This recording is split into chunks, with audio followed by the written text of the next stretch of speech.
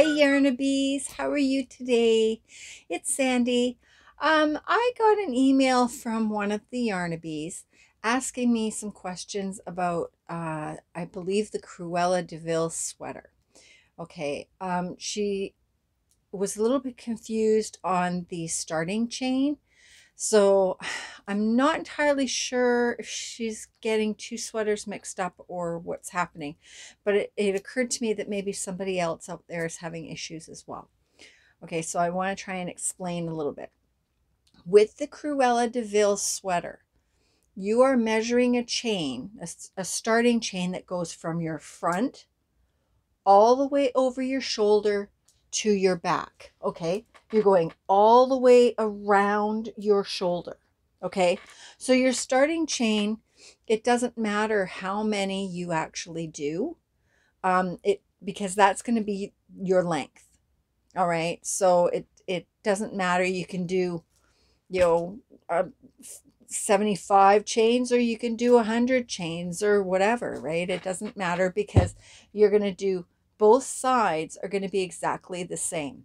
So however many you chain on one side, you're going to chain on the other side.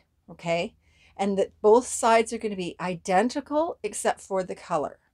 Okay, if you're doing any of my other sweaters, okay, you're doing the back and then you're doing the two sides. Okay, so your starting chain for across your back, okay, you're going to be doing, your starting chain is going to be going this way. All right, so in that case, you want to measure your body from one side to the other, or you can measure the front, or you can measure across your bust so that you know that it's going to fit properly on the front. Okay, what I like to do is I'll measure it, I'll figure out the length, and then I'll chain to that length and try and land on an even number. Okay, so if your chain is, say, I don't know, I'll just throw a number out there, say it's 46 or 40, no, say you chained like 42 or whatever, round it up to the next even number. Okay, so that it gives you a little bit of extra room. But it's easier to split an even number in half, okay, because that's what you're going to be doing when you make the sides. So when you do the back, you go to an even number, the closest even number that you can to your measurement.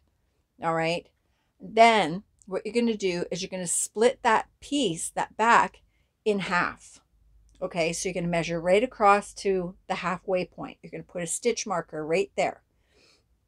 Now what you can do is you can take your stitch mark, keep your stitch marker there, but move your stitch, say one stitch over, so that you have a couple stitches in between. So when you do your two panels, you're going to have a little space for your neck. I'm hoping this is making a little bit of sense. Okay, so here, hang on. Let's just grab the Cruella sweater just for instance. Okay, say you're doing this as just a regular sweater and it's not the Cruella sweater. Okay, oops, it's upside down. So with this, what you're going to do is you're going to measure the whole back, make it an even number, and then you're going to put it in half, right, whatever that number is in half, and then you're going to take your stitch marker and put it there. Then you're going to bring your stitches, say, over here instead. They're still the same amount on both sides, but then you have a little space in there so that when you do your collar, your collar's not going to be like this.